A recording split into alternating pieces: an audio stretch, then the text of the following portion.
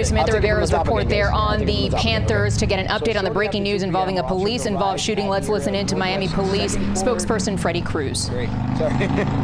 All right, we'll do it. Third try. Ready?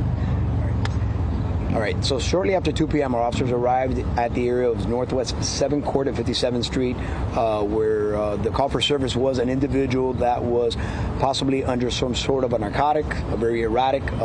Once they arrived, they were met with this individual, which was armed with some sort of a sharp object.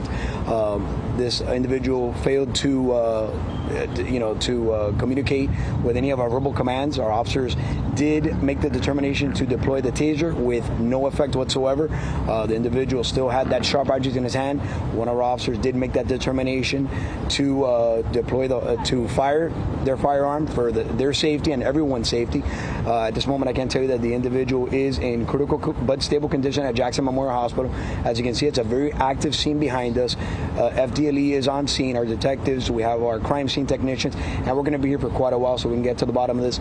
But again, this is something that, unfortunately, it's a part of the business. We are here for everyone's safety, and this individual, like you can see, he was just very erratic and was not complying with our officers. Officers believe they had no other choice but to shoot this man. They believe they had no other choice but to shoot. I'm sorry, go ahead. Officers believe they had no other choice but to shoot this man. That was a determination that the officer made. Again, this is a very active scene, and I will say again, we did deploy the taser with no effect. Have investigators been able to determine what that object that he was holding is? That's still under investigation what it is, but what I'm being told is it was a sharp object, possible knife, not exactly sure. Have you seen the video, Freddie? The cell phone video? I have. It appears that man is doing sort of wielding the knife as he's sort of stumbling or lunging forward. Is that accurate or no? Well, I can't comment. I wasn't here, but like I said, what you guys saw in the video is the same thing we're seeing. But again, our detectives, FDLE's on scene. They're going to go through every piece of information, every piece of evidence, and again, it's an unfortunate incident, but that's, it's for everyone's safety. The reason I ask is, just to reiterate, was there no other choice that these officers had but to shoot at this man? It sounded like 10 to 11 times. Well, and I'll repeat it, they did deploy the taser, so they had the non-lethal weapon that they used that had no effect. So then that officer made that determination to fire for everyone's safety. They felt that their life was in danger. Was it more than one officer who fired a gun?